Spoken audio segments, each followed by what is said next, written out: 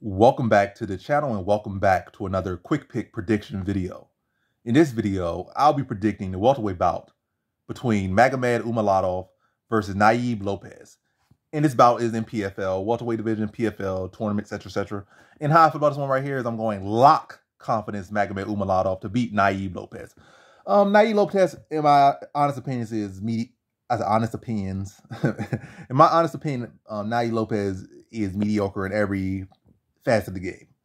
Am I saying he's mediocre for where he's at in his career, developmental phase, and coming off this, the Mexicans, but the Mexican circuit is pretty trash right now, in my opinion. You got a couple good fighters that come out there every now and then, but for the most part, this circuit is pretty trash right now. Flat out trash. I will say to every one of the members, every single fighter, y'all is trash right now, but it's a developmental process. You're gonna get every now and you get that shining talent from this region, that region, but as a whole, the level is terrible. It's flat out terrible.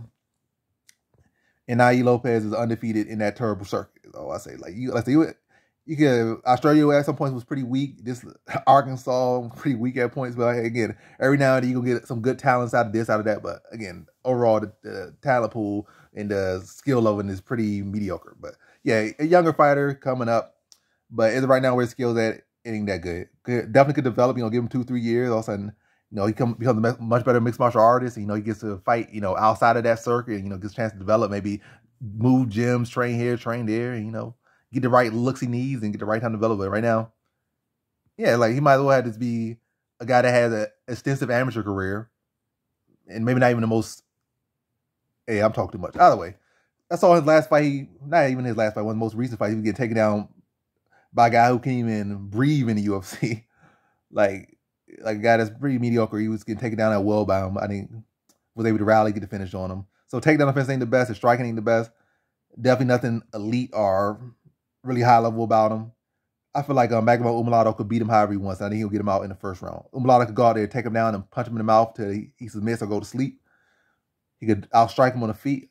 Again, this is like a first round finish by however he wants. If he wants to go out there and be special and get a sub, he could do that. But I think he's going to end in a KO, TKO.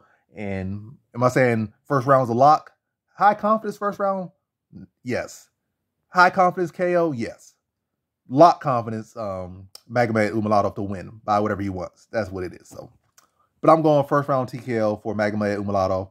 And again, I don't know if it's going to be a case of going to knock him out on the feet or on the ground. Maybe a combination of both. But either way, I think it's going to be a first round TKO for Magomed Umalatov.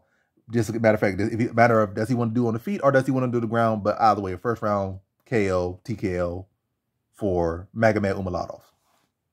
So in this one, I have Magomed Umalatov via first round TKO.